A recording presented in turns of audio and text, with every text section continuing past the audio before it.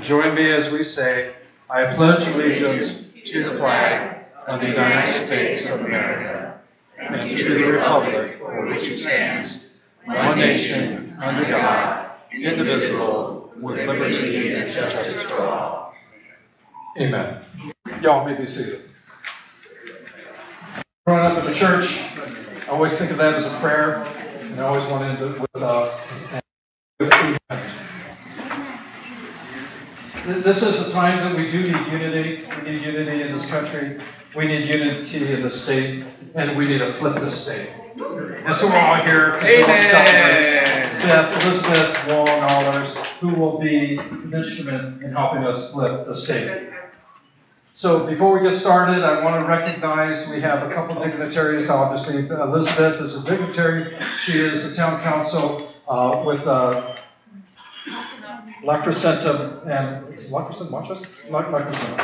So we recognize her. I also want to recognize Bonnie Wallace. Oh, there you are. So Bonnie Wallace, she's a candidate. She's a candidate for the Assembly District Committee, AD 41. So we recognize her. Are there any other candidates or anybody else who's running for office that didn't get your names? I thought we'd all be running for office. We are. So to help us get started, we have a number of speeches that we're going to be listening to, and I'm going to invite my good friend Dennis Lamb up, and he's going to be our MC. You know him from Asia Sky Media. Welcome, Dennis Lamb. Thank you, Samuel. What's your step?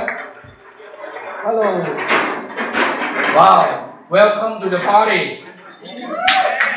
And Happy New Year. 恭喜發財. Happy New Year. This is great.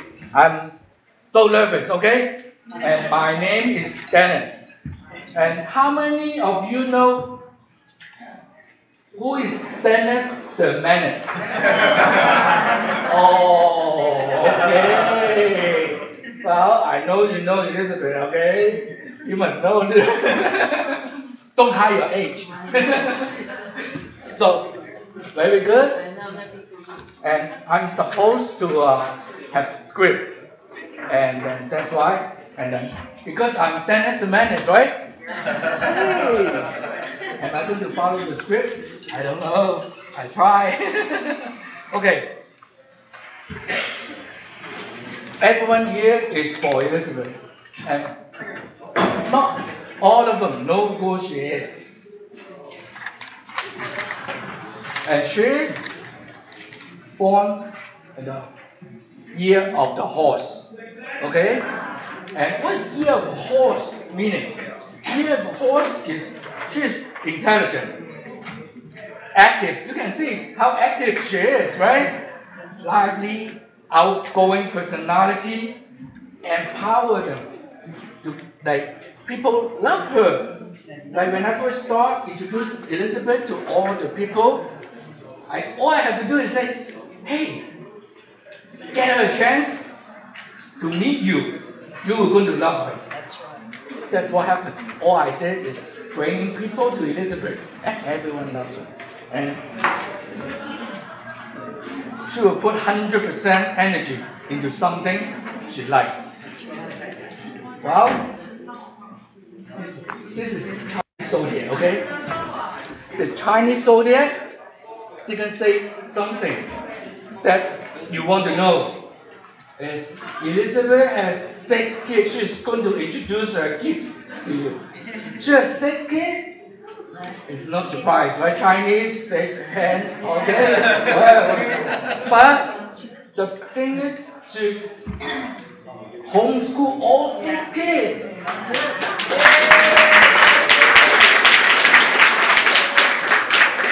That is what we call jaw-dropping.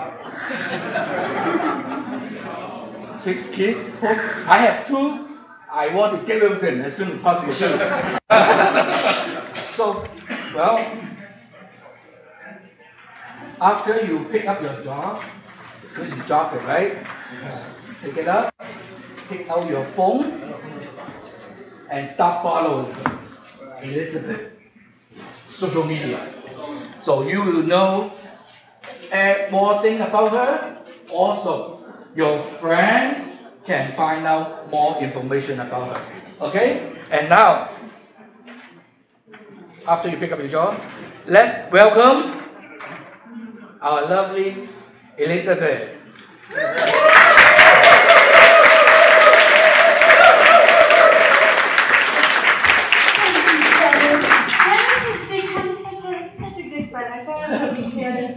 So loyal and true heart, and he has been sacrificing to serve so many in this election season.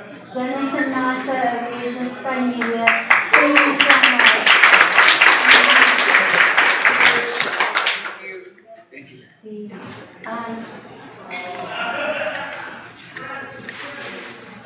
Well, thank you for being here, friends, and I hope I've met everyone. I tried to get around already, but thank you so much for coming tonight and supporting us, supporting our campaign. Mike and Sarah, our designer. So many of you have already been helping us out there, knocking doors and making phone calls. I am going to show you some updates on slide presentation of what we've been doing in this last year. But before I get to that, I had some thoughts this morning that I thought I'd just share with you. I really don't do the same speech everywhere I go, and this one just came to me this morning, and I don't even know if I'd call it a speech. It's really, I'm sharing with you from my heart. And it's about, well, there was another campaign manager, not Samuel, who told me the best candidate is a narcissist because they love talking about themselves. And it has been a learning experience for me, being on this campaign trail to learn to talk about myself, because that hasn't been a big priority in my life. I've been a teacher, but I usually don't talk about myself. And it's been a life of service. I chose our slogan to be Love, Lives, Liberty, Law. And I wanted to talk about love tonight. I usually say I love my country, your lives are important, and liberty operates when good laws promote peace and prosperity. But tonight I wanted to talk about love from another angle, because that's what was on my heart. Service is love. I've been serving my family, so here's Ron. We've been married 34 years. So supportive. And we've got 3 of the 6 children with us tonight. There's Abby. Abby's getting married in April. And then Tori. She drove all the way back to La Crescenta after arriving to pick up things that I forgot, and came all the way back. Yeah, such a and then Johnny, he's our youngest.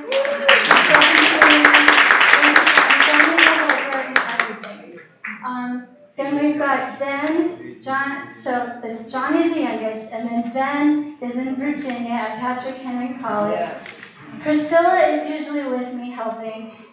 She is working tonight, but most of you know Priscilla, and she's been working as our field director, so if you call the campaign, it's her thought.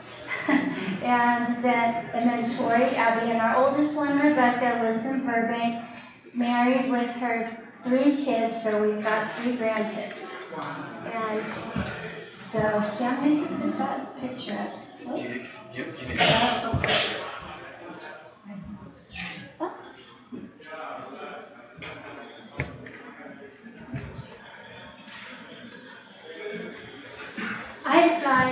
I've got a doctorate in Christian ministry, so I've got some scriptures to share tonight that were on my heart this morning. One is from Matthew 20:25 to 28. Jesus said, "You know that the rulers of the Gentiles lord it over them, and those who are great exercise authority over them. Yet it shall not be so among you. But whoever desires to be great, let him be your servant. And whoever desires to be first, let him be your slave. Just as the Son of Man, Jesus Christ, did not come to be served, but to serve, and to give his life a ransom for many." And so as you think about the political environment these days, how many of our leaders present themselves as lording it over we the people, or exercising an authority over we the people that they don't constitutionally have? And so I thank you for supporting me as one of you, as a mom, and I was saying Elena is my mom friend because we homeschooled our kids together. And it is the design of our American system that we have representatives to lead us in Sacramento and Washington, D.C., who really represent us. Here's another verse. This is a famous chapter, 1 Corinthians 13. So I'm talking about love because it starts with love. Love, lives, liberty, law. But it starts with love.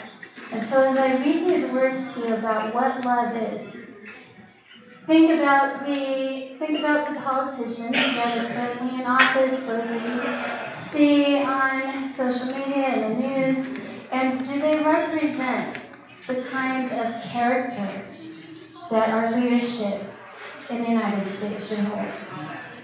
Love is patient. Love is kind. Love is not jealous. Love does not brag. Love does not act unbecomingly. Do we see some unbecoming behavior in some of our political people? Love does not seek its own. That's very hard to be in this arena and to be seeking the good of others, not just yourself. Love is not provoked. Love does not hold grudges. Love does not rejoice in what is wrong, but rejoices in the truth. Love bears all things, believes all things, hopes all things, endures all things. It's been kind of hard to endure some of the last 3 years. And love never fails. So we start with love. Love, lives, liberty, law. And I just got to read you 2 more passages. Proverbs 31:26.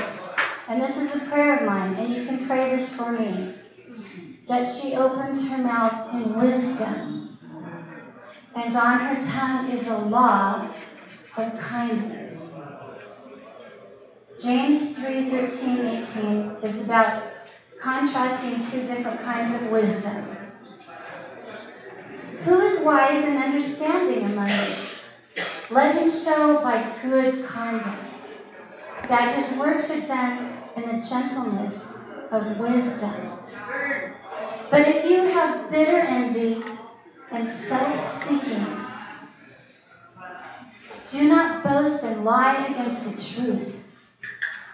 This wisdom does not descend from above, but is earthly, sensual, and demonic. For where envy and self-seeking exist, confusion and every evil thing are there. So as you pray for me, this next verse is the kind of wisdom. Pray for me. But the wisdom that is above is first pure, then peaceable, gentle, willing to yield, full of mercy and good fruits, without partiality and without hypocrisy. Now the fruit of righteousness is sown in peace by those who make peace.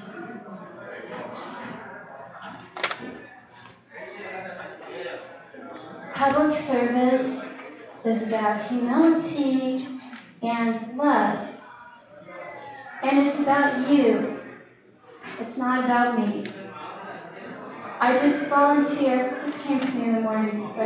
I just volunteer to be, in a way, the target of the enemy and carry the burden of responsibility for legal and financial risk and the burden of receiving criticism of proud and disgruntled people.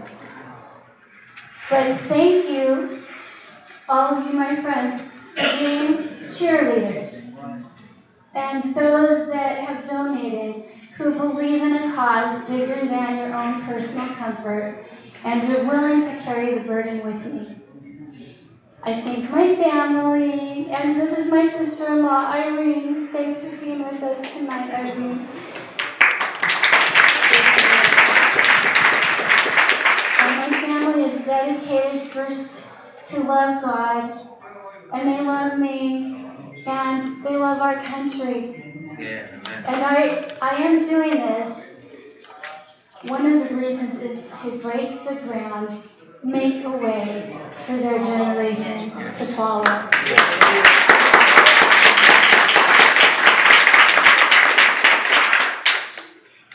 I thank Samuel, our campaign manager. Thank you, Samuel.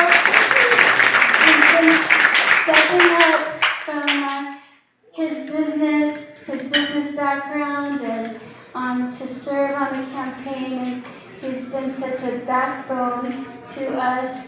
Thank you so much, Samuel. And he worked really hard to put tonight together. And Dennis and Nasa, they also worked very hard to get this together tonight. Supporting, I say, they're supporting freedom's cause everywhere around the world, right? Thank you, Senator Mike Morrell and Joni, for being with us tonight. He's been my mentor for the past 2 years, and I really appreciate his support and prayers, and Joni. And then Ralph and Sandy Ramirez, thank you for being with us tonight. They have dedicated their lives to serving our country, and I really appreciate them standing with me in this campaign.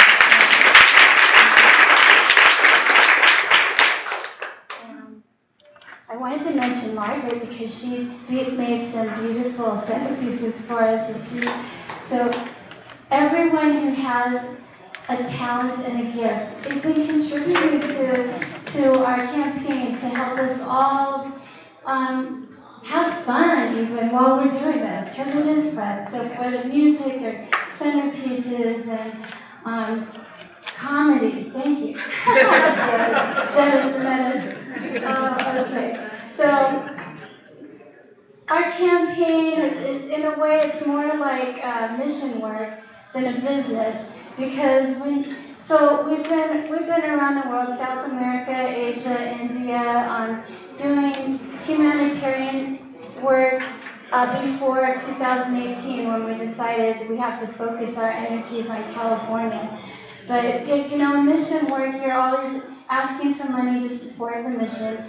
But this is even harder because we have to raise money in order to get the word out and win an election.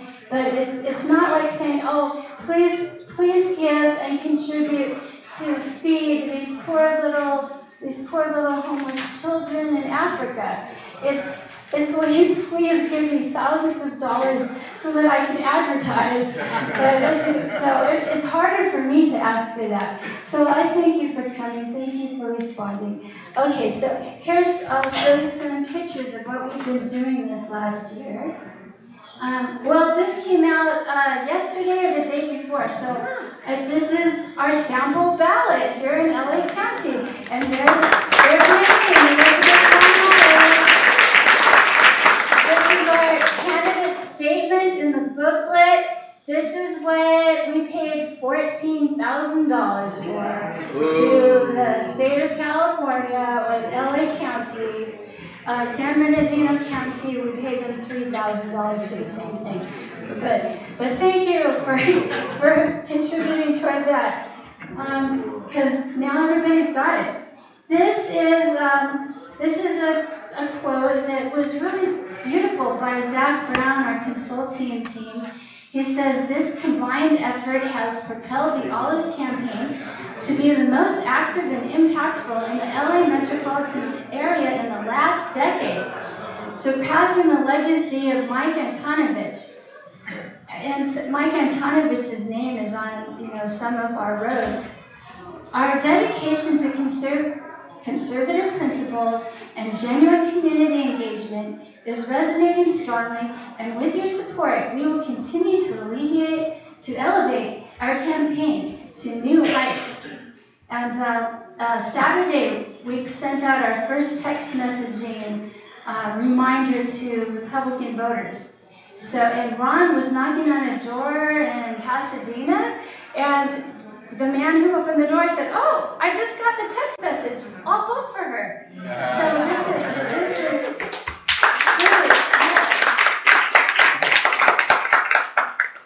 okay, so that's about me, about me. So this was November 2022. I announced that we were running for state senate on the same stage with Dennis Prager in La Cañada. We've come a long way, Okay, this was last January in Sacramento. We were knocking on legislative doors, advocating for educational freedom. And then February, that was my birthday fundraiser last year to kick us off. And here we are, Mike and me and Jody and Ron at the GOP convention last March. So we opened our campaign office sharing with Arcadia Republicans. In April, we have these Mama Bear t-shirts that the volunteers are out there knocking on doors, and we're in the community. This was in Monterey Park with Chinese American citizens. This was our July kickoff volunteer training day. And so these volunteers have been knocking on the doors every Saturday, and we're regrouping to make this last push through February, so you'll be hearing from us.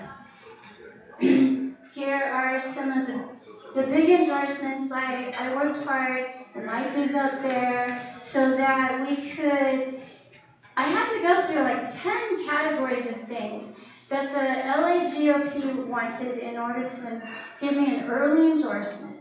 So in the past, the political parties have waited until after filing closes to do endorsement, but I needed an early endorsement so that I could be the only Republican in this race. And so these are other endorsements, so we've been working on that. We've been getting attention. So we did get the statewide GOP endorsement, which was important, so that here I show you there's 4 Dems that are splitting their vote. And we get out the vote on our side. We'll make the top 2 in this primary and have our name on the ballot in November. So that's what we're working towards. That's right.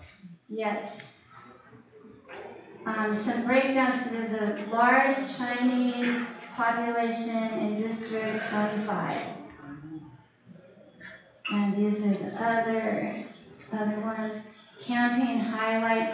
These are some of the highlights of data that we have gathered from this last year, but it's much higher than this, because they say we put out 100 signs, but we've actually put out 700. So take more tonight. because people will see, and they've been recognized. You know, I go here and I go there, and they're like, oh, I saw your sign. They're like, yes. Okay, and here's our social media. We're trying to really pump this up this week. So I think you'll be getting calls to make sure that you start following and sharing. Because if we have a great big list of contacts, and if everybody starts liking, sharing, you know, whatever it is, following, it'll really pump it up for this last month. And so I think that was my update for you all. And enjoy the rest of the night. Everyone knows it, right? Wow, okay. When I prepare my speech, Elizabeth tell me to make sure every word is clear, but I know you guys are hungry. So let's have Michael, let's have prayer for the dinner. Thank you.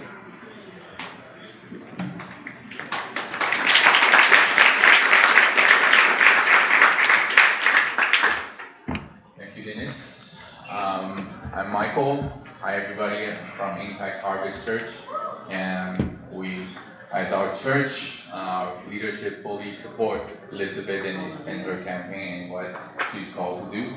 So it's an honor to be here and to be with you guys. So let's pray. Lord Jesus, we thank you so much for this opportunity to gather here in your name, and to come and bless Elizabeth in her campaign. May your will to be done on earth as it is in heaven. We're called to be the salt and light of this world, and would you continue to use Elizabeth and her team to be a vessel of yours. May your light pierce through our community and bring the truth and love to the people that you love. Bless the food and bless the time later tonight, and may all the communications, conversations to be divine, full of your will and love. Thank you, Lord Jesus. In your precious name we pray. Amen. So we will start dinner, and later we will have our greatest man in California, Mike Morel, to speak. Okay? Thank you. How is the food, everyone?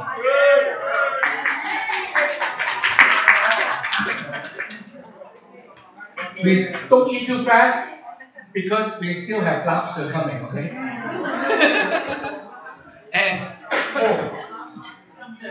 And one announcement Elizabeth wants to make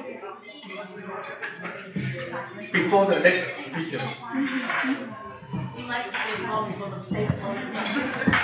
Yes, I want to thank Mr. Elmer Yuen for joining us tonight. Thank you. He travels all over the world, and he's here in Los Angeles for this week at least. Yesterday was his birthday, so also happy birthday.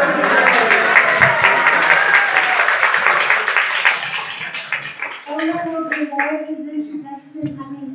Dennis will give more of Elmer Yuen's introduction in a bit, but I want to honor him and thank him for being with us tonight. One of the greatest freedom fighters in the world. Thank you. Courageous. Thank you, Baba. Thank you. Thank you. You know, $140,000 can get a house in Tennessee, right? She can just move, right? $140,000 can down payment a house in a mountain, right? So, but she didn't do that. She paid for the balance statement, right? She told you guys, right? She paid for the balance statement because she really loved California. the next speaker. It's like hosting an Oscar award right now. And I need a book to announce Mr. Mike Morrell, in case actually everyone is listening. He has been legislator of the year by the Military Officer Association of America, California Young Republican Federation, and we keep AMPAC. And also name him Faith Business Community Leader of the Year. This one is really hard to say. And National Federation Independent Business Award, Guardian of Small Business Award. So we're a businessman. He is our former senator, and the other thing is, this quote is from Senator Brian Jones. This is what he helped us to do. That's what he said. I cannot wait to give each one of my kids a copy and adding my own personal inscription to encourage them as they begin to get married and start families of their own. My prayer for you is that you will be encouraged and apply the wisdom and lesson your life too. This is what Brian Jones said. If you don't understand what I'm saying, it's okay. $20 only, okay? $20, okay? Get your own at the back later, at the end. $20 only. And please welcome Mike Morrell.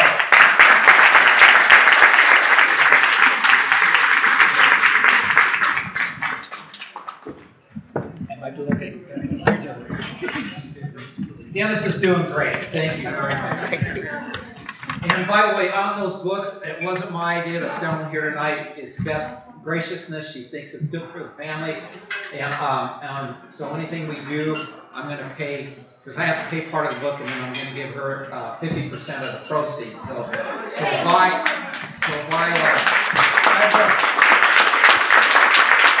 buy your kids and your grandkids and your great-grandkids and your great neighbors, whatever you'd like to do. Well, look at it. It's good to be here, ladies and gentlemen. Actually, let me reword that. It's great to be out of Sacramento and in a room full of people who are normal for a change. Thank you. Also, thank you again, Beth, for having me. I appreciate that. I think Dennis is doing a great job. Don't you guys think that? And I just want my wife to stand up again because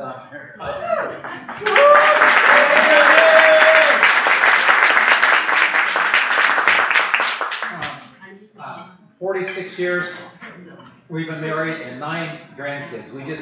One just closed escrow a few weeks ago. That was pretty good. So again, I'm honored to be here. 2 things that I have been told, all of us have been told, that we should not talk about. Religion and politics. Raise your hand if you've heard that. We all have. My dad told me not to do that. But yet, when you look at a casual study of history, the 2 ways men seem to either oppress other men and send them into 1,000 years of bondage or set them free are through those 2 institutions. Those are the 2 most important things to talk about. But listen to what George Washington said when he was asked why the greatness and America become so powerful overnight. He said it's because the first time in human history where the best of Jerusalem intersected Athens. You know what that means? Jerusalem is the home of religion, and Athens is the home of politics.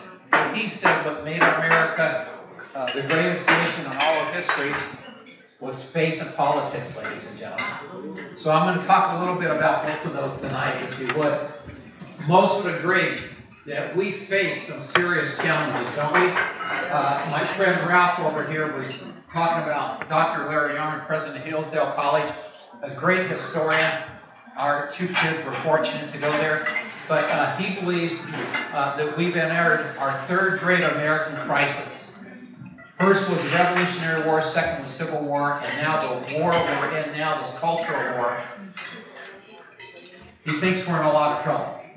And whether we're going to maintain our constitutional way of government, which provides freedom, or if we're going to descend into a despotic government ruled by force and fear with an aggressive hostility towards people of faith. How many here are people of faith? We're on their chopping block, and how many of you guys know that? We do know that. So we've got some challenges to do.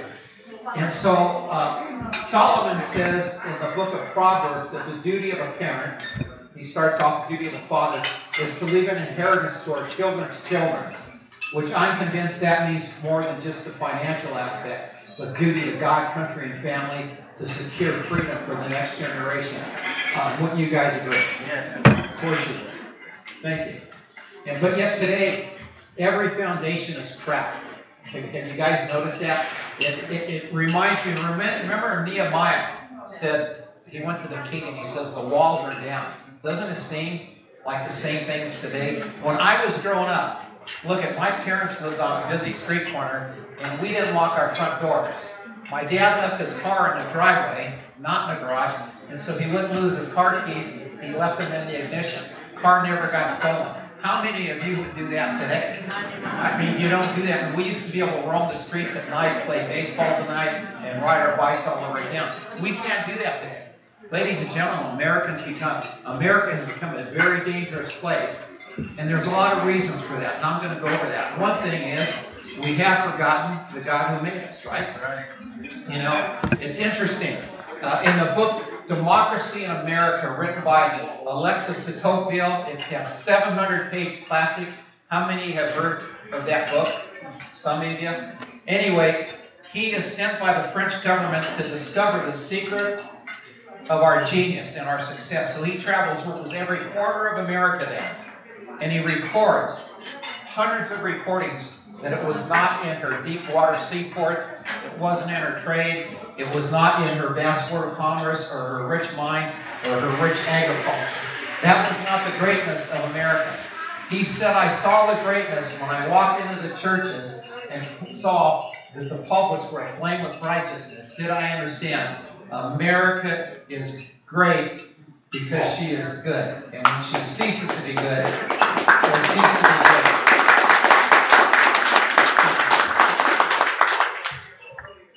you don't want to encourage it too much, right?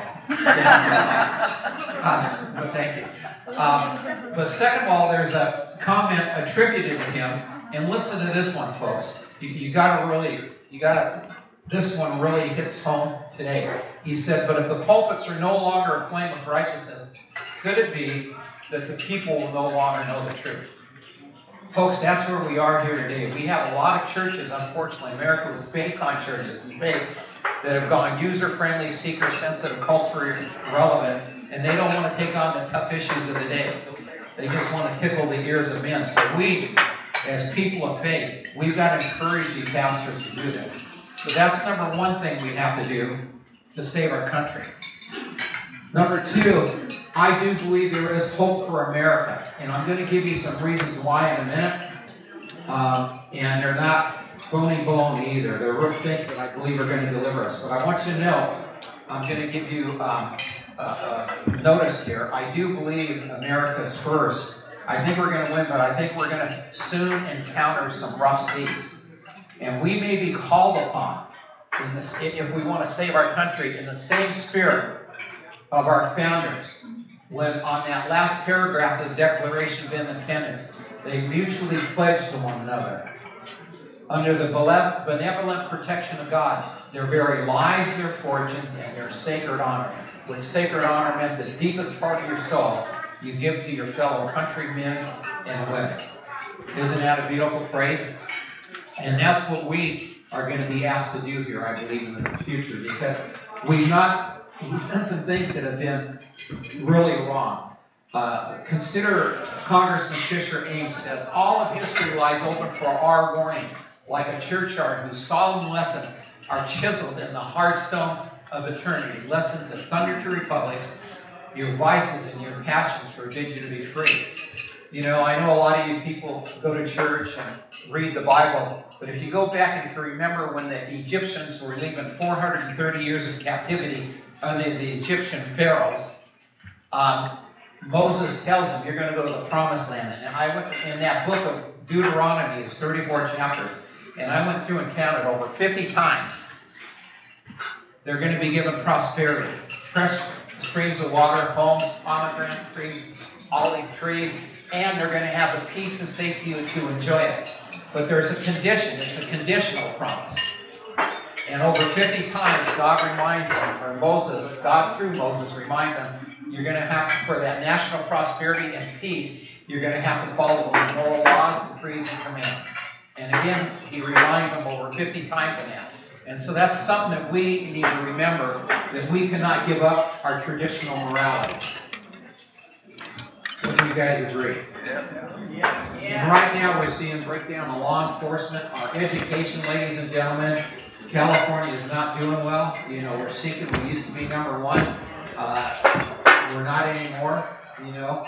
I can't imagine, we have this thing called Drag Queen Hour, where there's actually grown men that call up a school and say, can we come and dance in front of your first graders provocatively? But worse yet, many of these schools are saying, sure, come on in. Folks, we need to be in those schools. Even if our kids are grown, we're taxpayers. We have a right to be in those schools because it's our duty before, for God, country, and family, have to protect over those kids, even if they're not our kids. Wouldn't you guys agree with that? So a couple other things too, you know, the families split apart. That's one reason for my book, The Road to Restoring a Family. I talked to a man who's a prison guard just recently, and in his prison, 94% of those young men incarcerated come from fatherless homes. That should be a statistic that really speaks to us that is bad. But there's something worse. Our daughter used to be a professor at Arizona Christian University on political science. And she reminds me, the Drag Queen Hour, Dad, is bad. But she says there's something more sinister behind that.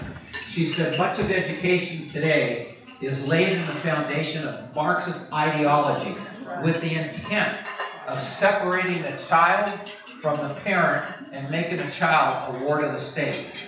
Folks, we have to stop that. The good news is, for the first time in my lifetime, and this could be a movement, an organic movement, hopefully a providence of God, but if you've noticed, parents are returning back to school boards. That should give us hope. This has never happened in any of our lifetimes. This is a new thing, and we need to be jumping on with those guys, helping them there, as well as going to our city councils and telling them, stop this crime. Amen. Amen. So there's some solutions that I want to give you guys, okay? First of all, Samuel Adams, listen to what he said. I like him because he was a father of the Revolutionary War, right? Right. Anyway, he said, we shall never be abandoned by heaven while we act worthy of its aid and protection. Think about what those words are saying. He said, we have a duty. Heaven won't let us down as long as we act worthy. So do you understand what he's saying? This is a proactive condition that we, the people, have to act worthy for God, for providence to help us. Same thing when you look at 2 Chronicles, where you guys have heard the scripture, my people call by my name, repent of their sins and turn from their wicked ways, God will hear from heaven and heal their land. That's conditional. You know what the most important word in that whole paragraph is? What is it? If. If my people do X, Y, and Z, God wants to heal our land, ladies and gentlemen. But I think it must say, maybe we're not doing the if part of it, right? And I don't mean just you guys here, but it's many churches in general are not living up to that. God's ready to heal our land, I'm convinced. But we let's not do that. And by the way, I did point that out. I spoke to Ethan earlier tonight, a gentleman back there, and that's why I wasn't going to bring up Alexis Tocqueville, but with his comments, I thought it was really appropriate. One of the reasons I think is we've got to get the churches that engaged and do what we've been called to do. And so the ball's in our court. God's for us, he's not against us. And so here's a couple of other things that we need to do. Let me finish the last thing on prayer. The National Day of Prayer, the motto was that the fervent prayers of the righteous availeth much, right? And so Joni helped me because I was going to speak on that. And so she looked up the word fervent. In that context, it means a person who prays with intensity and passionately for their country and for all other things. But also, the prayers of the righteous. A righteous is a person who is a representative of God who follows the divine law. So here's my point. Again, that's our duty to follow the divine law. We have to be known as a representative of God. We have to pray with passion and intensity, and our prayers will profit when we do those things. So there's a lot of things that come back in our court. And I'm going to get to that in a minute because the same thing our government was established on. It was a constitution. It's proactive by we the people, not they the government. And I'm going to go over those in a second, why we need to be involved in government. I want to talk, people have asked me over the years, what's the most important thing I can do to help my country? You can help Beth because she needs help. It's a tough district, but if we can win here, we can win in other districts. And she will represent this. I have no doubt she will represent us well. She'll follow the divine law. She's a representative of God. But the thing that I love about her is I've met a lot of candidates that call up. One guy, Truth, right before the election, the November election, I said, how long have you been walking doors for? He goes, we're starting next week. And it's 3 weeks till the election. You know, she called me 2 years ago and said, hey, I hope you don't mind helping me, but I'm going to start early. You know, elections in 2 or 3 years. You know, that's how you want to fight. We don't win elections because I have people call me all the time, and they're going to start 6 months, 2 months, 4 months, 5 months. I asked one guy, how many votes are you going to need? He didn't know how many. He was running for Congress. That's 750,000 voters in each district. He didn't know how many voters went in there. The last 4 elections, I asked him, what did the other guy win? What did it take for him to win? He didn't know the percentages. I have no idea why people like that run. That's why I've been so impressed with Beth. She's doing everything. She's following the playbook. She's doing everything. But you guys have to help push her over. Don't push her over the edge. Push her over the edge. The campaign will push her over the edge. So that's one way we can help out. But let me tell you another important thing.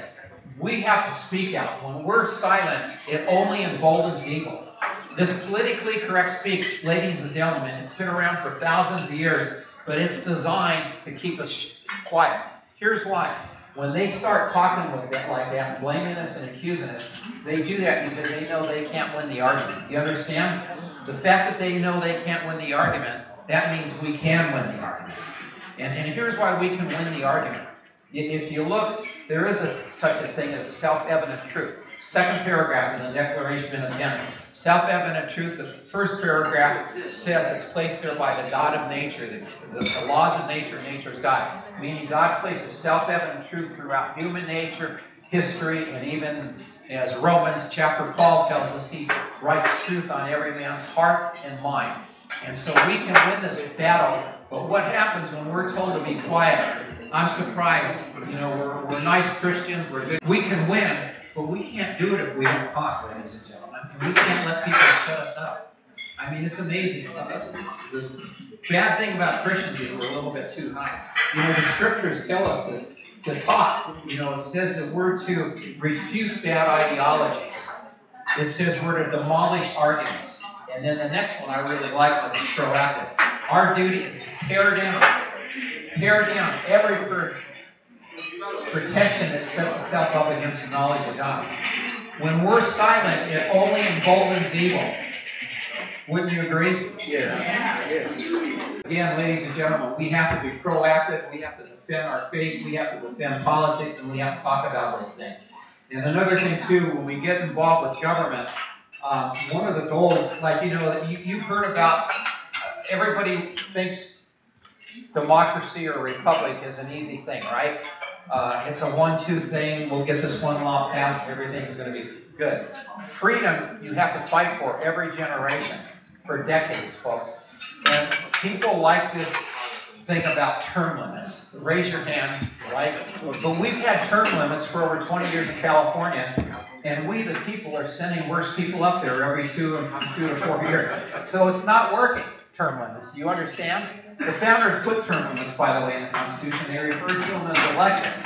But it was up to we, the people, to vote for the right people. The very foundation of the Constitution is the Declaration of Independence. And that says in there, the whole thing is based on to secure these rights, meaning our freedoms. Governments are instituted amongst men, deriving their just powers from the consent of the governed. Meaning we give our consent how we want to be ruled. Folks, we got to do a better job at that. And we just have to do a better job at that. Yeah, and again, I want to remind you that this was to be a government of, by, and for the people. And Reagan said it this way. He said that the car is the government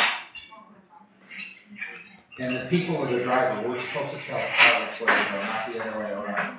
And so we have to get back to that, taking the government. We cannot be bashful about it, ladies and gentlemen.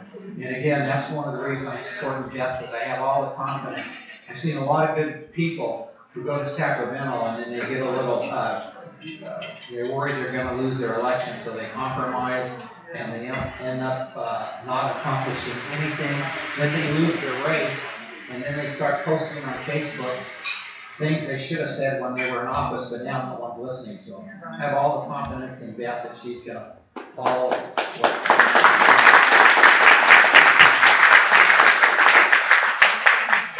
And if you do buy my book tonight, you know, I've got some people that are buying multiple copies for their kids and that sort of thing. I just want you to know I'm going to split. I have to pay for those books, but I'm going to split the rest with Beth. So that's one way you can help her in a campaign if you want to do that. So that's good. Okay, a couple of bright spots, and then I should be done in about 7 minutes. Does that work? Okay, thank you. That I see happening that may be a movement is parents are motivated in returning to school board meetings. In Silicon Valley, San Francisco, you know, those parents got rid of 3 school board members. And in San Francisco, my goodness gracious. Yeah. Out here in Pastor Tim Thompson, Murrieta, Temecula, he raised up 7 people in his church and got 5 out of the 7 elected to the school board. And I'm happy to say that Deputy Governor Newsom, who we live under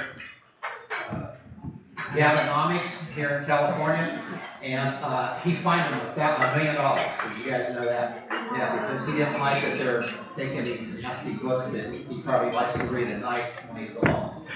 So anyway, plus another thing too that happened. Remember, our last president appointed 3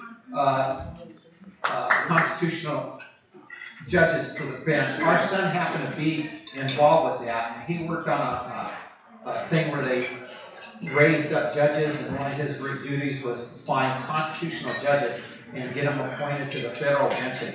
And that administration appointed 237 congressional judges to so there are things going on, and that's why we can't give up hope. I want to share one other thing, talking to Ethan tonight. He has a podcast, right? So I just used to listen to Rush Limbaugh, right? That's the only thing that I listen to here. I miss that guy. But there's a whole subculture of podcasts. I've probably been on 40 podcasts. I've never heard of some of these guys, and they've got like 1 million followers. I mean, it's a whole underground sort of thing that's moving, and the majority of them are conservative. It's awesome. So there's something going on, and those guys are reaching the younger generation. So we can't give up hope on America. Think about this, the rich heritage California has, right? The first state with over 21 missions. Think about that. Sacramento means the city of Sacramento. Joni and I were just up on Highway 1 in Santa Barbara the other day, and there's a sign that says El Camino Real, which means the highway of the king. And so World Vision, focus on the family, Campus Crusade for Christ. We're all founded here, the Azusa Street Revivals. So here's my point of mentioning that. At one time, this was God's state, and I'm convinced He wants it back. But it's up to us to deliver it to Him.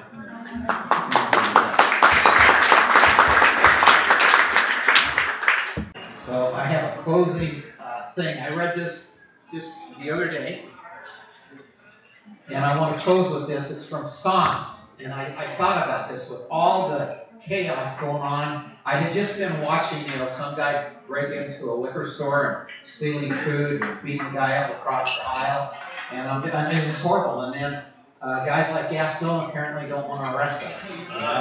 And so law and order is godly, ladies and gentlemen. So listen to the Psalms. I like it. And I'll close with that. And what's that? Oh, I thought somebody said something. Okay, and the one who gives victory to kings, who delivers his servant David from the deadly sword, please deliver me. Then our sons in their youth will be like well-nurtured plants, and our daughters will be like pillars carved to adorn a palace. Our barns will be filled with every kind of provision. Our sheep will increase by thousands, and by tens of thousands in our fields, and our oxen will draw heavy loads. Listen to this. There will be no breaching of walls, no going into captivity. And here's the one that when I watch the news that I want to get back to. There will be no cry of distress in our streets. Why? Because blessed is the people of whom this is true. Blessed only are those people whose God is the Lord. Amen. And all God's people said, Amen. Vote for Elizabeth. Thank you for coming. Thank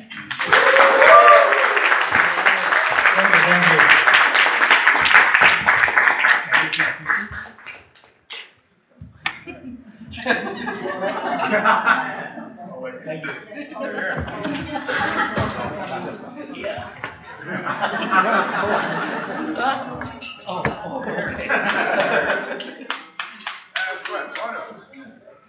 You're Dennis in that. Thank you.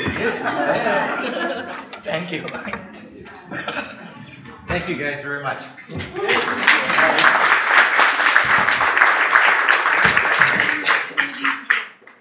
Well, in the book, chapter 13,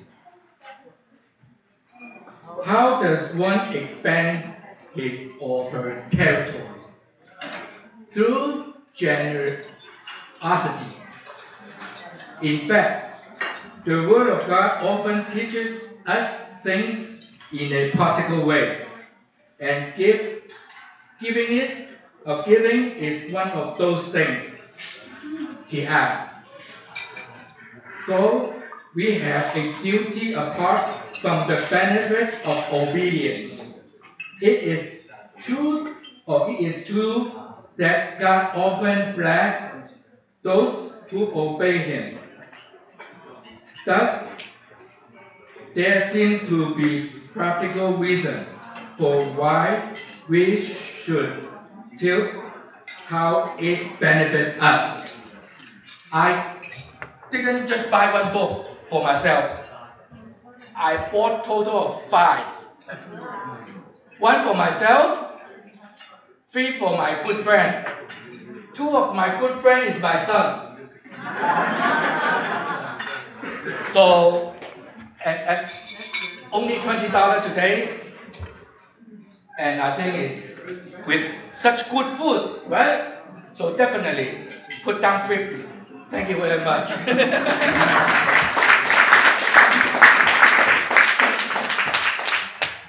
Well, I'm honored also, and really honored.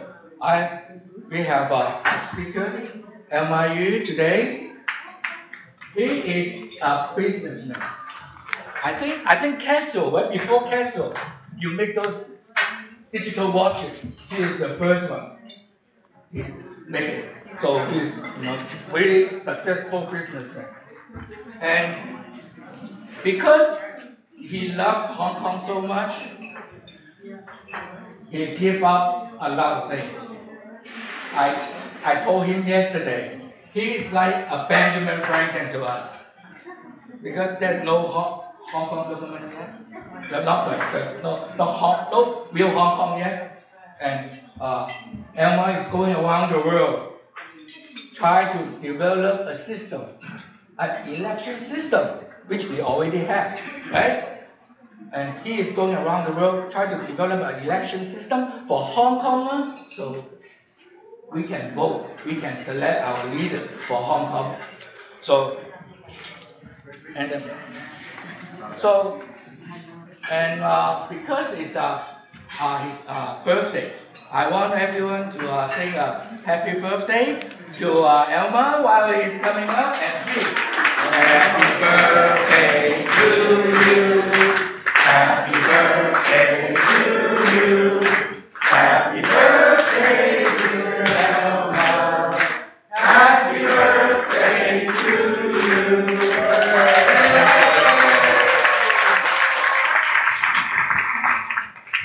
It's my 75th birthday. Normally I don't celebrate because we are Hong Kong businessmen and time is the essence. Have to spend, concentrate in making money. That's the way Hong Kong has been. And I was born in Shanghai when I was 7 years old, came to Hong Kong.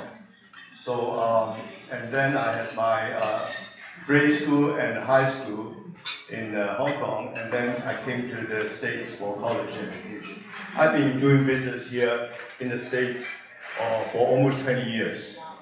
And then, as you know, China was booming about from 20 years ago. So I lived in Beijing also another 10 years, and then 10 years in Shanghai. Very familiar with the US and China relationship, and what the historical and what's going to become. And right now, there's a warrant for my arrest because I've decided to go after the communists. Yeah. They've taken over Hong Kong, and with communism. A little bit of history, which I think we should know. Hong Kong was a colony, a British colony, from the Opium War in 1842. Was ceded in parts to UK, to England. And then basically we were all British subjects. And then China demands to have it back. And the British don't want to have trouble because the British trading companies have huge interest in Hong Kong, including the British banks, like the Hong Kong Shanghai Bank and the Carter Bank. So instead of having a problem with China, they gave us a way to the communist China without even asking us for a referendum. Normally, if you give a colony to whatever become a colony, decolonize, when you decolonize, you need to ask the people. It's like the Brits leaving the European Union, they have a referendum by the people. Nothing to do with the Queen, or the Prime Minister, or the Parliament. It's the people. We never had the chance.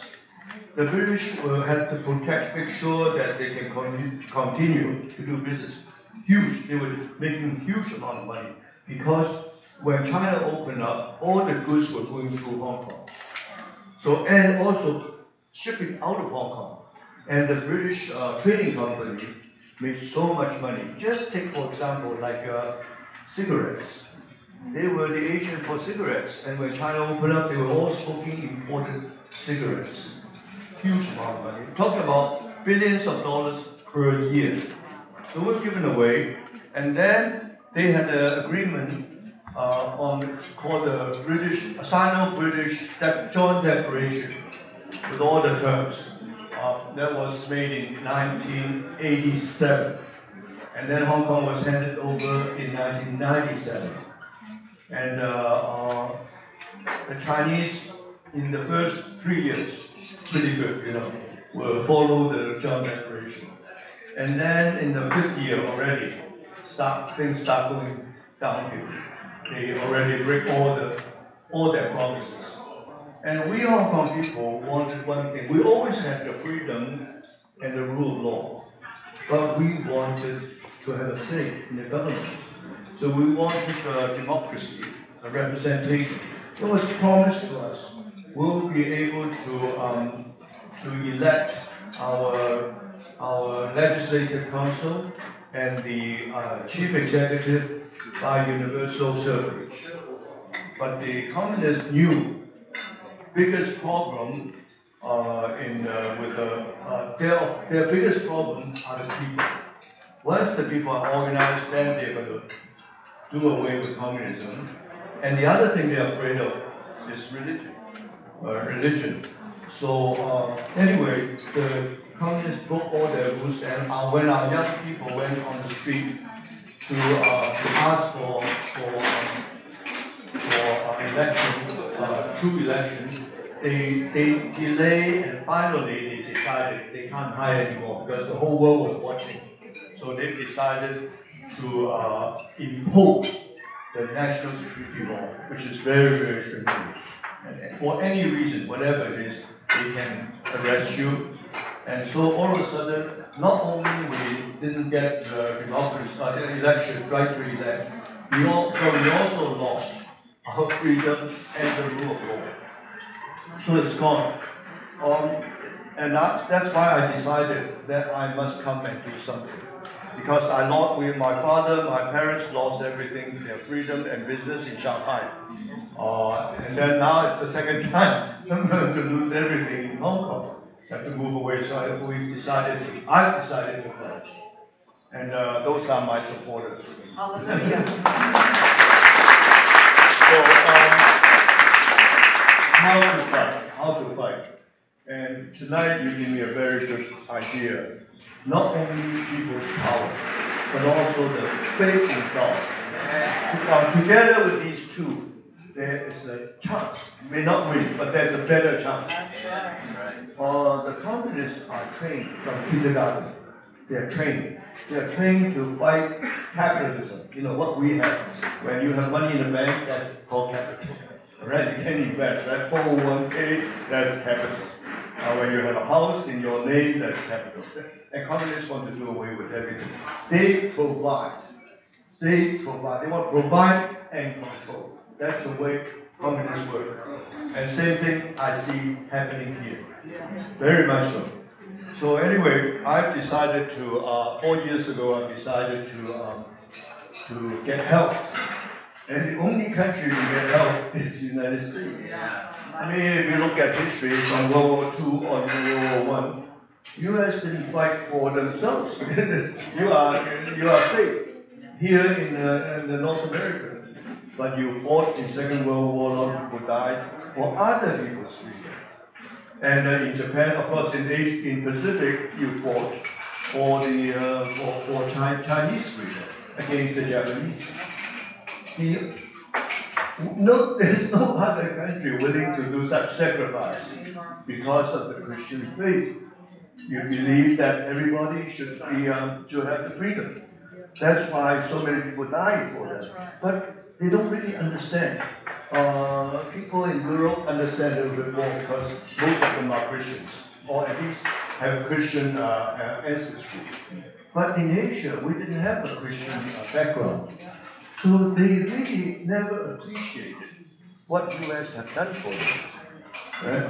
And then we sent a religious group, and Elizabeth, you were there.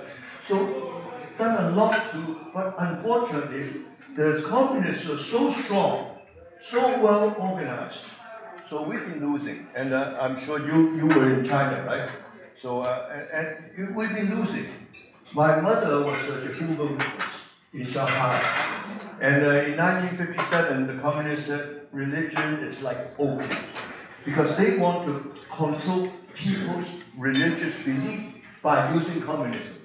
They said, why don't you just believe in communism like a religion and do away with everything else? So in 1956, my mother and all the religious leaders, Catholic or Protestants, Buddhism, Muslim, all of them were arrested. And everyone gets 20 years labor camp. Labor camp means you don't get to get a trial. They send you directly from the police station to the camp. Camp means a work camp. Like archipelago, like the Russian Siberia ones. So anyway, I share the feeling with you right away. So anyway, my mother never surrendered. But the way I see it is the communists, what they did to Hong Kong, what they did to my mother, meaning that the two biggest enemies are the people and God. And God.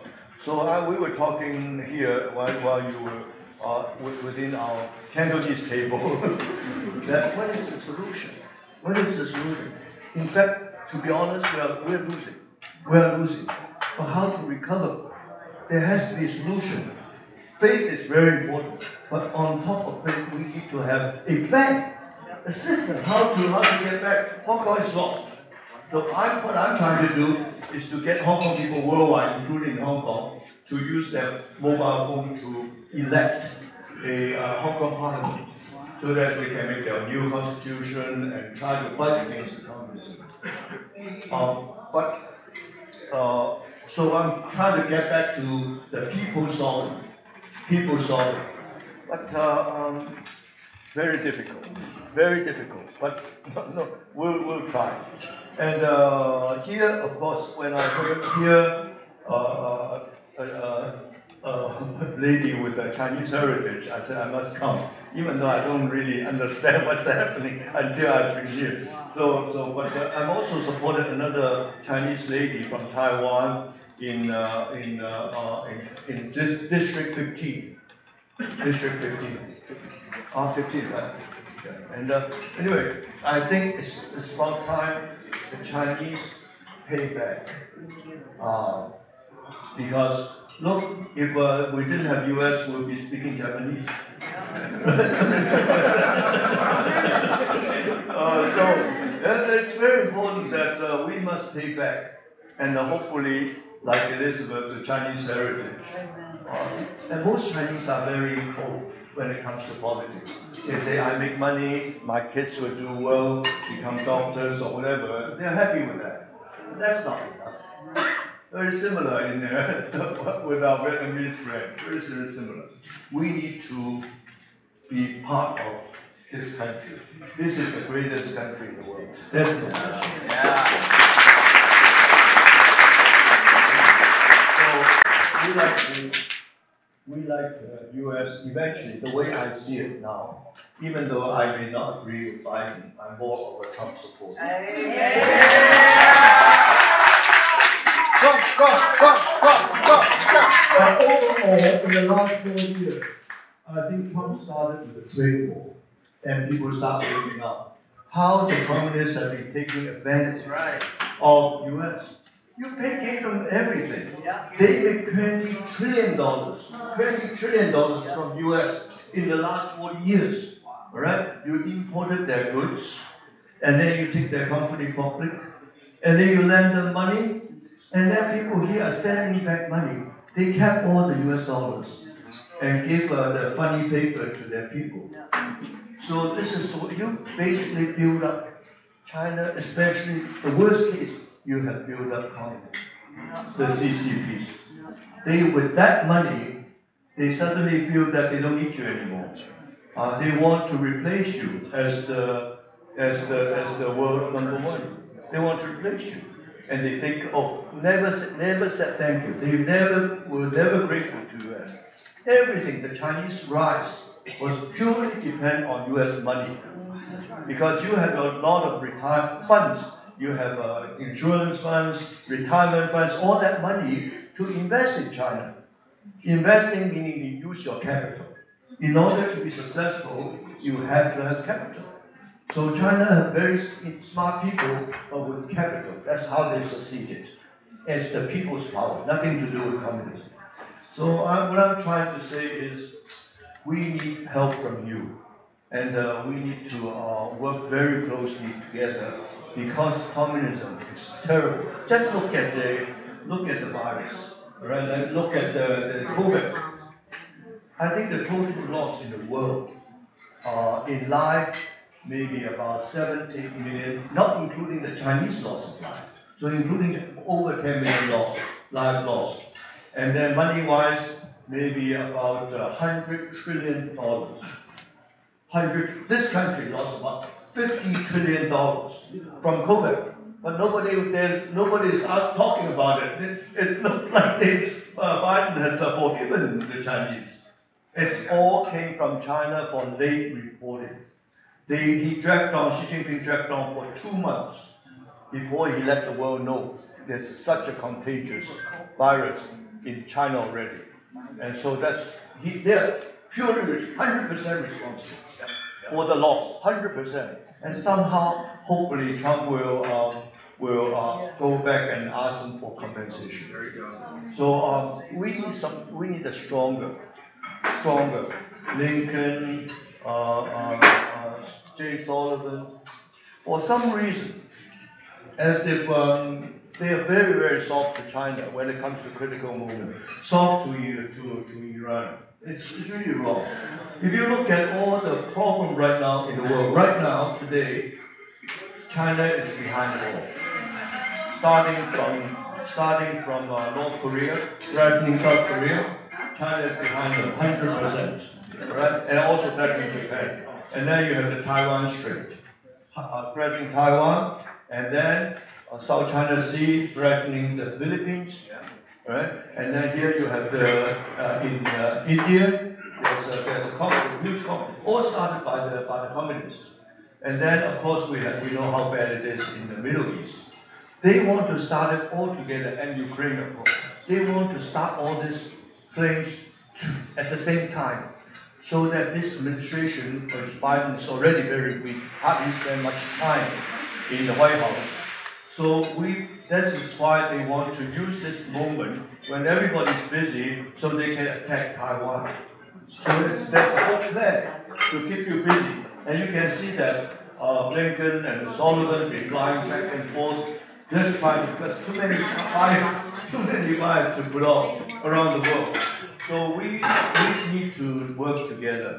Of course, we understand you are running for state senate, but it's the feeling, it's the people. In the end, the people elect the congressman in Washington, and it's already making a big difference. The Congress is very, very anti-China, anti-CCP. And so I think what I'm doing this year, for instance, I'll spend maybe like 3/4 of my time in the States trying to lobby and also try to help maybe Trump, and then we have Gallagher and Chris Smith. So because they make decisions on China and Asia. So we need to support them also. But I'm more than happy to travel around the States and to try my best to help the conservatives. I believe that this country is going downhill very fast, especially California. Unbelievable. I came to California, I visited California. I was in New York. But then doing business, I came to California in 1970. So I've been here around 50 years. I know everything here. You know, I even had a company here in Ventura. So I know everything, but it's been going down. Unbelievable. And we cannot let this happen. What happened to Hong Kong today is going to happen to you tomorrow. It's going to happen. The same, may not be identical, may not be called CCP. This group is even worse. CCP, at least they have a name, you know, we recognize them as communists. But here, they call themselves all kinds of things. But what they do is exactly the same as CCP did. So we need to do something together. We need a solution. Democracy is fine, but we need to work harder for a solution to get rid of CCP. And how to preach the words of God. That's right. We need to how to preach to the young people. It's a big problem. You know, I travel around the world, U.S. a lot. We're losing the youth. California used to be I remember when I came here, it was very conservative. Now it's terrible. It's a mess. So how to get the young people involved? Of course, they invested in the young people for a long time, ruining your education system. But we need to have a solution, not just blind faith is not enough. You need to have faith and action. So I hope something is really done to help on such an important stage. and it's very, very deeply into the movement. We need to do so. So I'm sorry I don't have a really prepared speech, but I was trying to understand the first time we meet. So anyway, I wish you luck, and if you see me again, I'll be more than happy. I'm not very good speaker. There you are. So I hope it will be as much support. I have a lot of friends in LA, in fact. But most of them are very all left, on the left. So hopefully we'll work together, and I hope you will win. Thank you.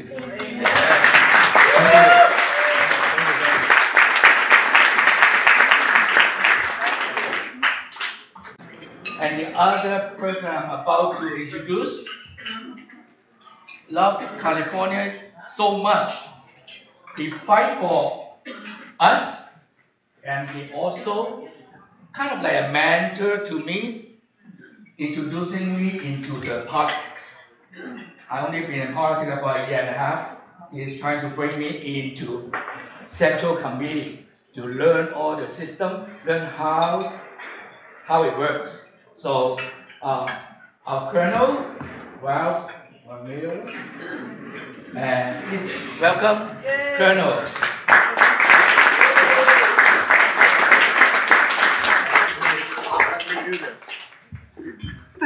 I should have taken my glasses off. Anybody have trifocals? Three lenses? It's really tough when you get the steps. Thank you, Dennis. Appreciate it. Thank you. Dennis is a stalwart American patriot. Now, he happens to have a Hong Kong heritage, and we'll forgive him for that. But I've been in Hong Kong. I spent a lot of time in Asia. I spent 40 years with the military, and so and the State Department. So I've served in most every country in the Pacific.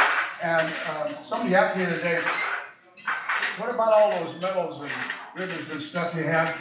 What are you the most proud of? And I thought about it, and I feel the most proud of are those recognitions I received from governments.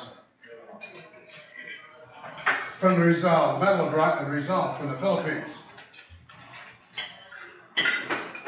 The liberation of South Korea. The Red Heart, Open Heart, they call it, from Taiwan, from the government of Taiwan. Really interesting stories. I had no idea I was going to get these things. But now, the whole foreign things on this side, and all my National Guard and Navy and Army turned on this side. Now, what I'm going to talk to you about today, we've talked about a lot of the problems. And we've talked about what I call Big JC, Jesus Christ.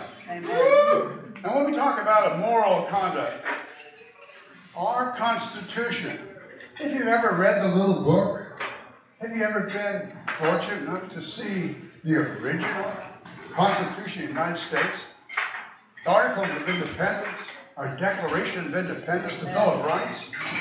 It's awe-inspiring. A little piece of paper. A little piece of paper. It's not the paper. It's not even the words. It's what those stand for. When we're talking about moral conduct, we're talking about something that we here today know in our heart. And we know in our head. But how do we put it together? I'm going to talk to you about how we can take back California. California is not entirely lost.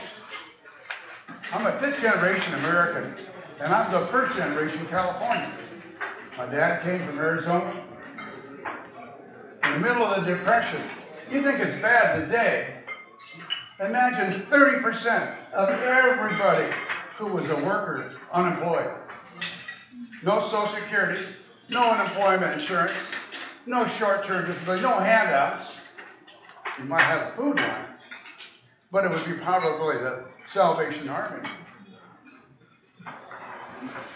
Government has taken over from nothing in that period of time to today, government controls our lives. The regulations of what you can drive, what you can't drive, what you're going to subsidize, what the government controls everything. That's a hidden bureaucrats, unelected people who run everything we do today. How do we take our country back?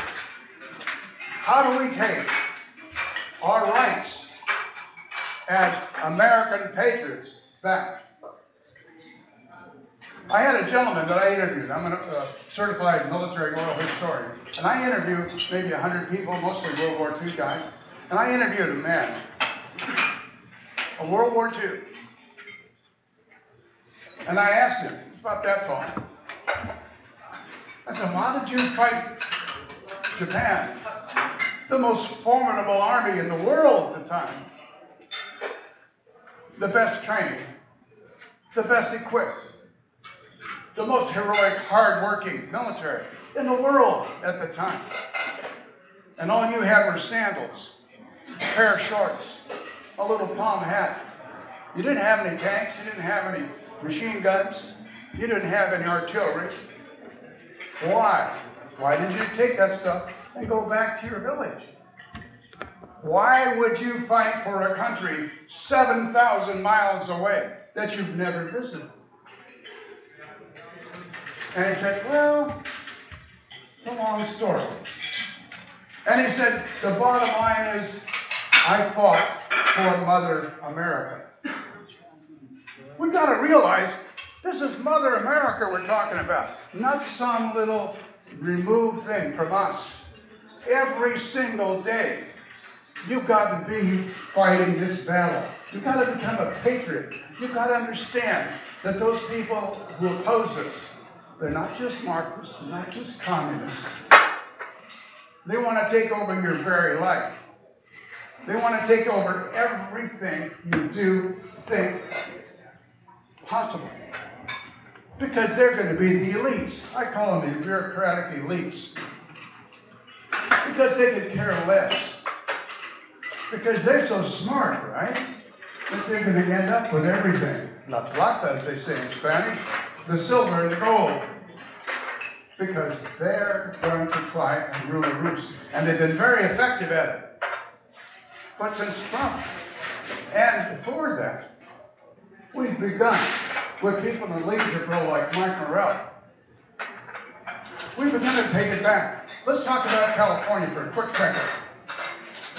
We have a California Assembly, and we have a California Senate. Thank God Elizabeth Wong, Ahlers, is running for that seat. Yeah. But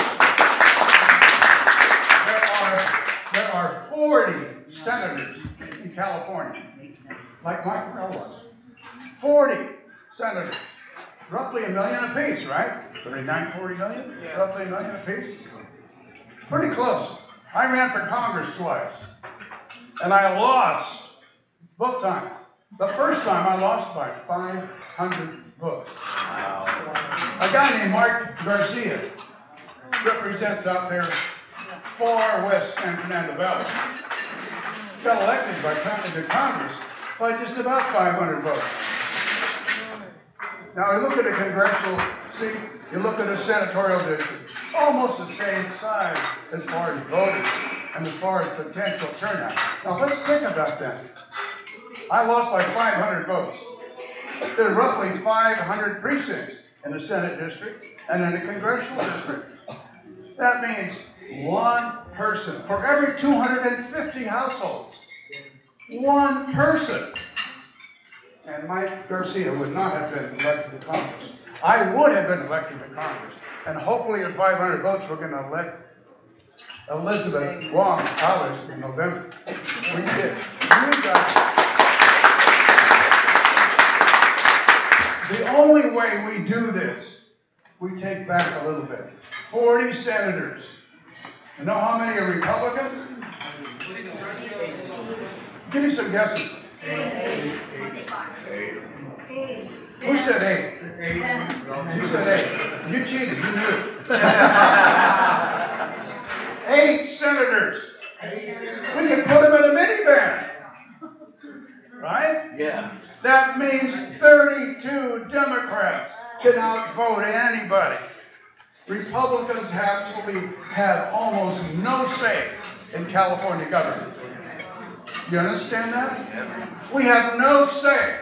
But who's going to get blamed when anything goes wrong? Or when you American patriots say you're a bunch of liars? Oh, no, it's not us. It's those Republicans. It's Trump. It's those terrible people. They're all a bunch of racists. Right? We know they're lying. Yeah. Laugh in their face. Laughter kills these people. They cannot function with humor. They cannot. They don't know how to. They don't know. They only can cry. Because all they can do is point their finger and say, "Oh, you're a bad person." But they don't really know that we're American patriots and we got the Constitution on our backside. We understand what it is to be a little piece of paper, all the inalienable rights. That's what Mike says. That's true. God-given, not by a piece of paper. If you look at the context, if you ever read the Communist Manifesto, oh man, you'd want to be a communist. Wow, look at all the rights I'm going to have. But who controls those rights? The elitists. Do you think that Putin or Xi, they sit at home counting their pennies to see how they're going to pay the bills? No, they live a luxurious lifestyle.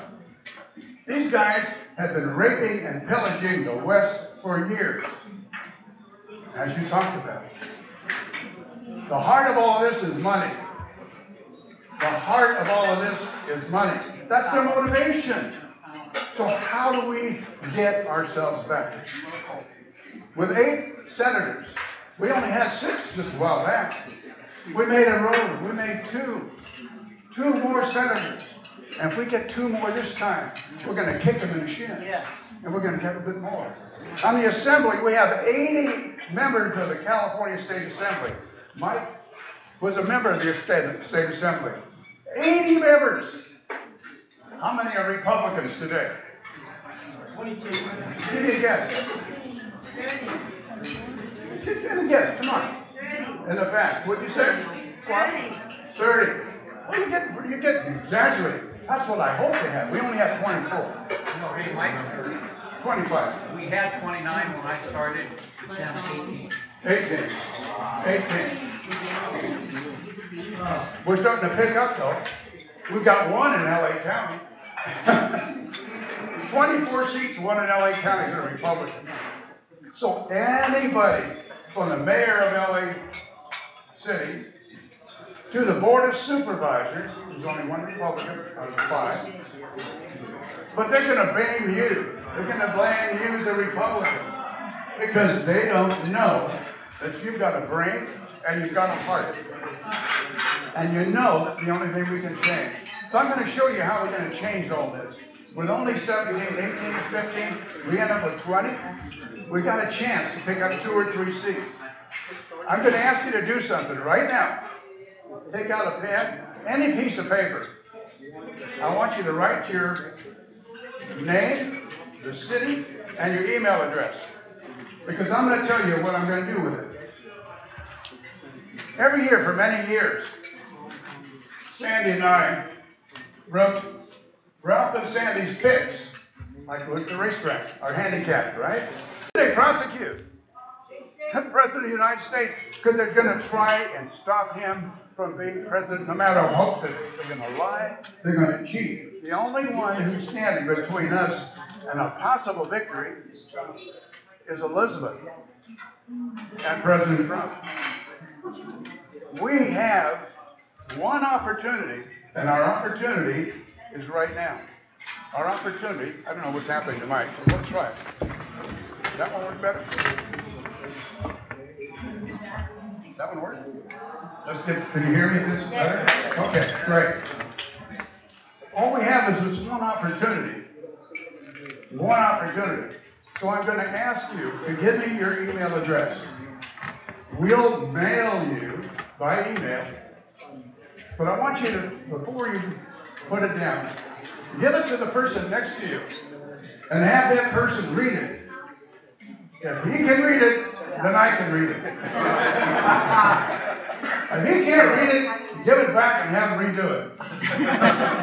Because we have an opportunity, a unique opportunity, to take our nation back.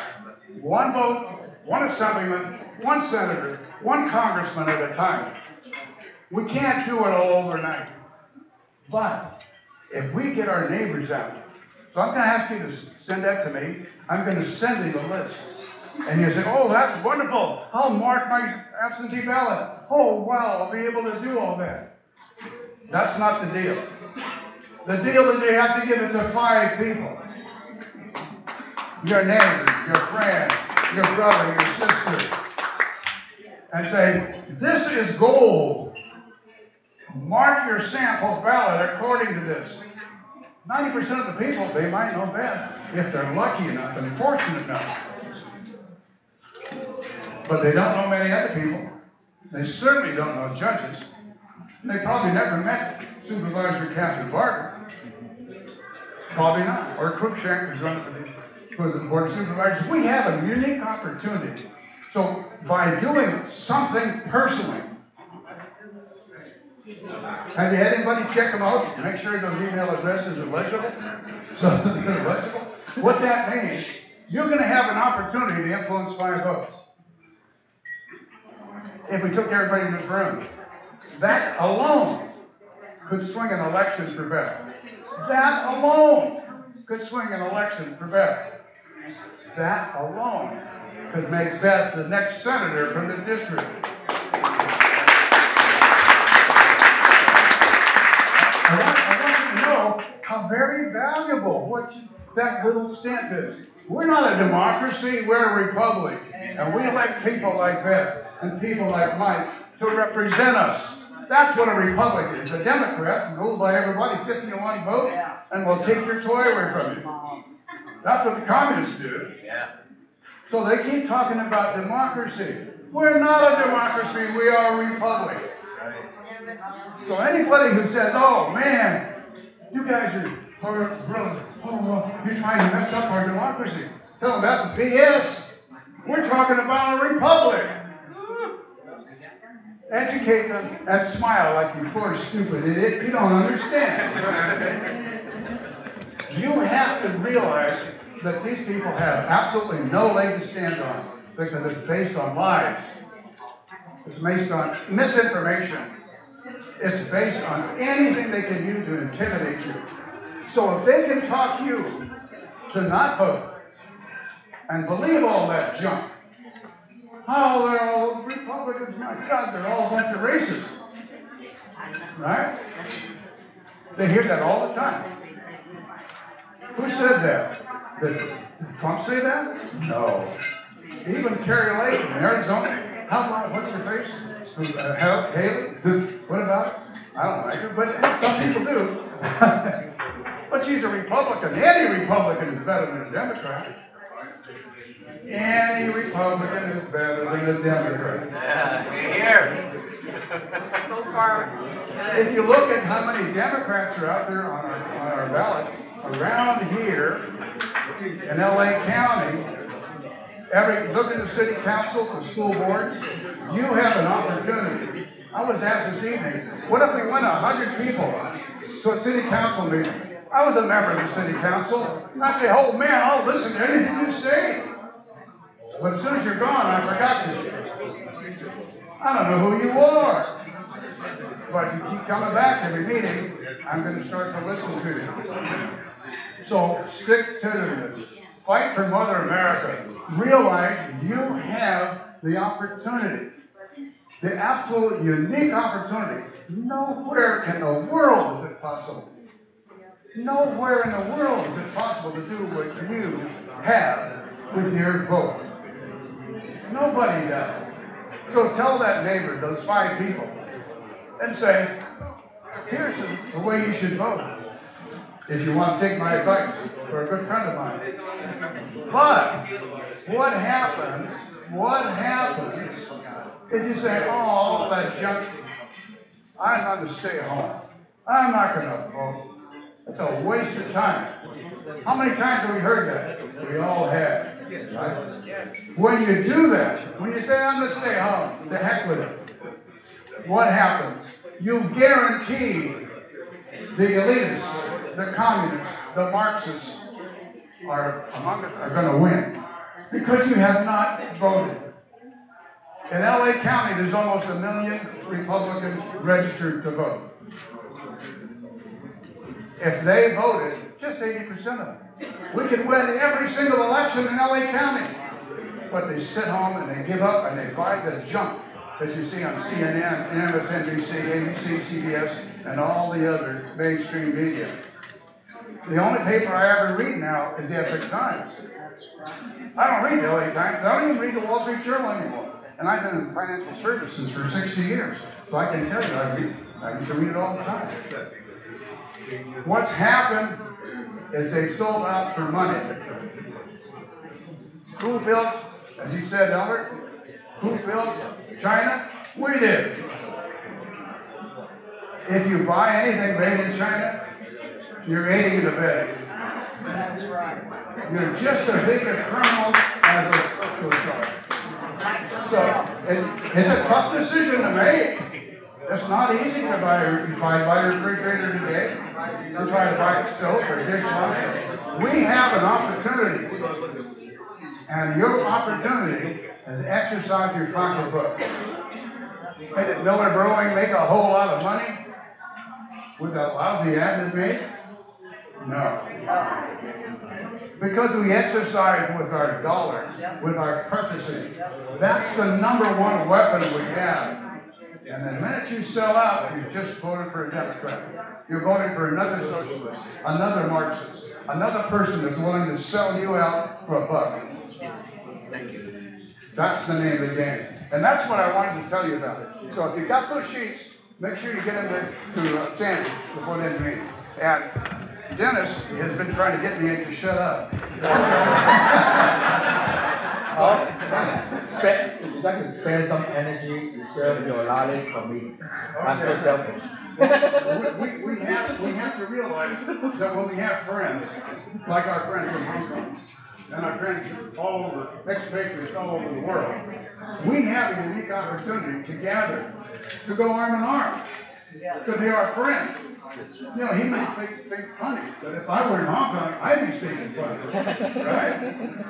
I've been in Hong Kong. It's a beautiful place, but the communists have ruined it. We've got to take it back, and there are places like that all over the world. You know, quickly, you know who's taken China's place as our #1 business partner? Mexico. Who's exporting a whole lot of undocumented people from all over the world? Fentanyl, drugs, slaves, right through Mexico because of money. So I'll visit there. I'll even vacation there, but I won't live. I want you to be aware of it. Thank you, guys. Thanks for the opportunity.